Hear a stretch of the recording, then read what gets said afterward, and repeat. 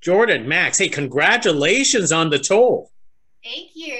Thank you. We're very proud of it. Hey, so for both of you, what initially attracted to both of you to the toll in the first place?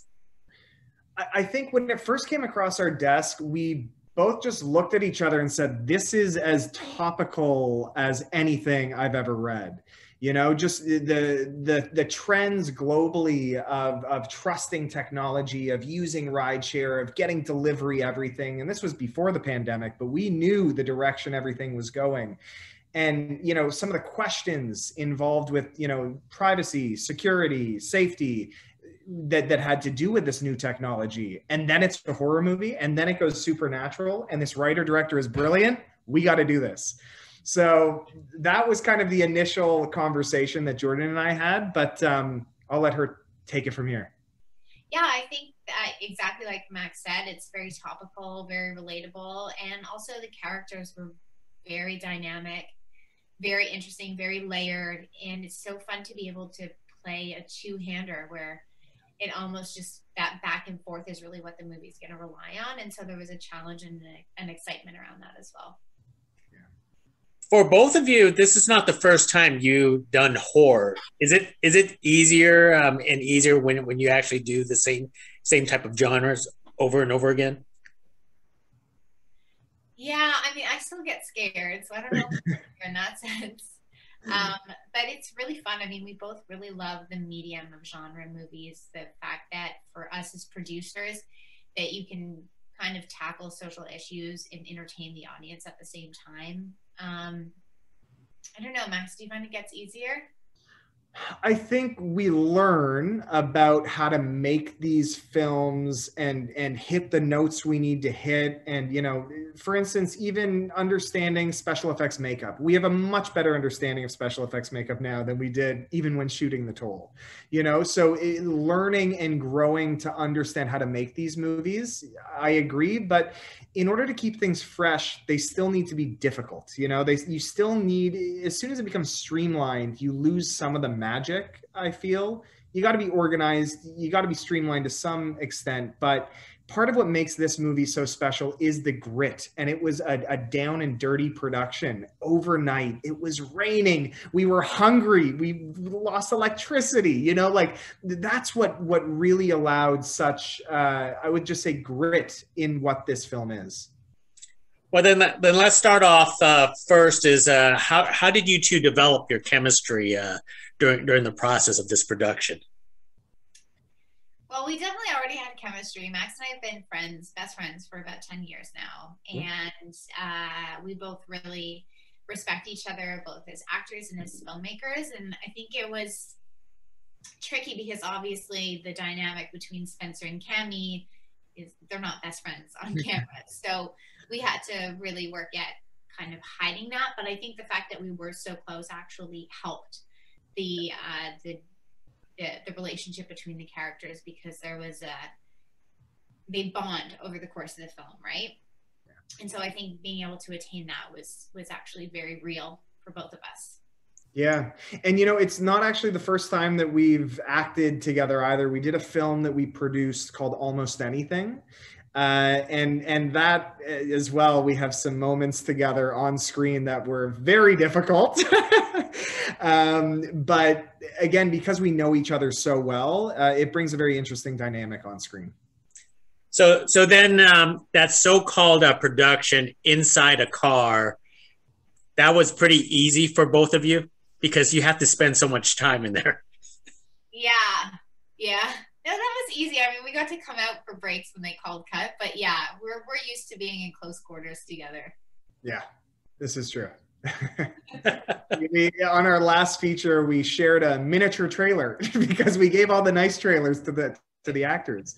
Yeah. So we shared a little tiny trailer we called the Sweat Lodge. So we're very used to it. What about the nighttime shoots? For some people, nighttime shoots are pretty challenging. They're very difficult. It's really tough. It's tough to just switch to day. I mean, for us, we were sleeping 3 hours a night, so it wasn't really a night shoot as much as it was just a 24 or 21 hour a day shoot kind of thing, because we would shoot at nighttime, but then as soon as we wrapped, you know, Max and I had to put on our producer hats, and it was the work day, and we had to make sure that all of our vendors, we were up to date with everything on that, and you know, getting anything that we were missing for the production. So it was very taxing. The movie definitely took a toll on us.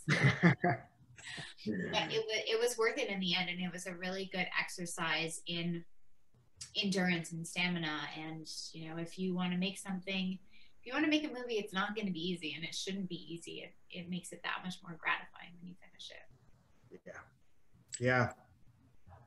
And I would just say, like, no job is too small for us on this film. You know, we were acting in it. We were also driving to the dump with, you know, thousands of pounds of garbage. You know, we had to do everything, which, you know, allowed us to have really full characters, I feel, because we were so tired.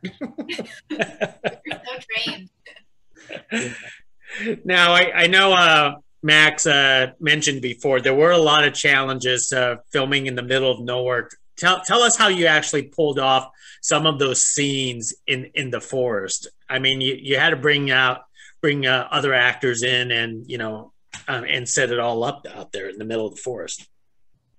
Yeah, it was really cool to see what their production designer Lucas Gentlefort, what he was able to do with the limited resources, and making it feel surreal in those hallucination type scenes. It was hard. I mean, luckily our kind of base camp wasn't too far from where we were shooting, so it was easy enough for people to, you know, go to the bathroom or, you know, go to the craft table and stuff. But it's still hard. It was rainy, it was cold. You know, we didn't have big fancy trailers on set or anything, so it was difficult in that regard. But we were lucky that everybody that we worked with was just so happy to be there, and we have a fantastic crew that we work with here in Toronto, and you know, most of the actors were friends of ours, so it was really a group effort. Yeah. So it's a forest outside of Toronto, so I should actually avoid that area. Yes, but the Toll Man can be anywhere, Gig, so you watch yourself. Where are you? I'm actually in Fresno, California. Oh, that's actually, I hear, really bad for the toll up there. So when you guys basically for the Toll Man on set, what did he or whoever looked like on was portrayed in person? the actor who played the Toll Man? Yeah. It's a good friend of mine from Montreal. His name's Dan Harash. And he is a very, very talented writer. Actually, he writes for a show called Letterkenny. And yeah, he's actually the most fun-loving and sweetest guy. Not to burst any bubble, but he's not scary at all. Yeah. In between takes, like, you know, you could have seen the Toll Man doing some very obscene things, you know? So it's like, he was always having fun with it and trying to really lighten our spirits, because it can get very intense making a film, and it's nice to have a laugh, especially when you look like the Toll Man. It was very funny. I believe that, especially since Letterkenny is like the complete opposite of the Toll Man. That's for certain. So we're curious is when you actually go into, you know, like a share vehicle, what kind of passenger are you? Are you the quiet type or the talkative type? Well, I've usually had a couple of drinks in me, so I'm usually pretty talkative when I'm taking a ride share. No, I think it depends.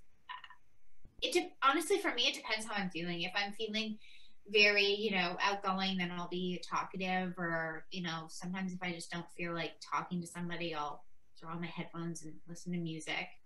And yeah, I mean, I've never had any kind of bad experience on a ride share.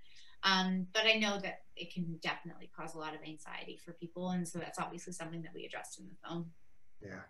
I will say I am always chatty. I will not miss a beat with an Uber or a rideshare driver. I love rideshare drivers in many ways, to be honest with you, both before and after I played this character. I just feel like it's such a diverse population of who is it that says, you know what, at 5 p.m. when I get off work, I'm going to go make some extra money and drive Uber. or, you know, maybe they're doing this because they're trying to get their grandmother into a better retirement community. Like, you don't know their story. And to me, you know, that's the ultimate entrepreneur, and I want to talk to them. Why are you doing this? So for me, I always enjoy talking to rideshare drivers, for sure. So if either of you were in the same situation like your characters to pay a toll, would you actually do it? Because you two are friends. Would you pay that toll? Some days we feel like we could, right? Most days, no. Yeah, most days I would never pay that toll. But there's definitely days during production that we can get, you know, very angry. And again, we have to breathe through it, because filming anything is just such a feat. We're managing literally hundreds of people. And it's hard. It, just like any industry, managing hundreds of people is incredibly difficult. And these workers or collaborators, you know, these are not full-time employees that we are always working with. You need people that you don't know sometimes too, in certain specialties. So it's difficult, but I would never kill Jordan. Yeah, never. Well, let me wrap it up with one more question. Obviously, we're speaking virtually right now, and that's because the world has gone bonkers and crazy. So I want to know is, for both of you, how are you staying sane and creative during times like this? Who wants to start?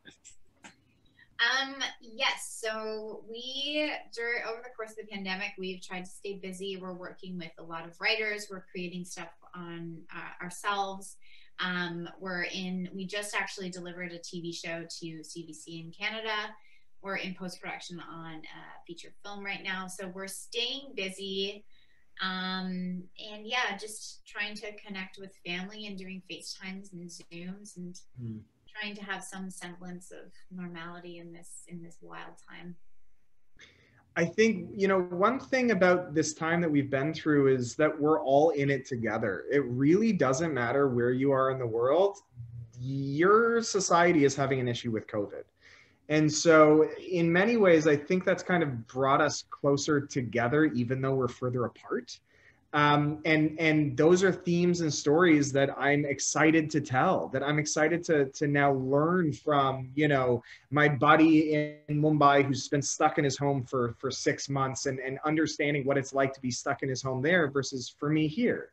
And so I think it's an exciting time, as long as we use it with learning and understanding how this has made our lives better, but also how not to get sucked into a completely digital world, because that obviously is not what we should be doing as a society. Absolutely. Well, hey, Jordan. Hey, Max. Thank you very much for talking to us about The Toll. It's a very horrifying film, because I would not want to meet the Toll Man in the middle of the forest. Us too. Thank you. Thank you. Appreciate it. Bye now. Great day.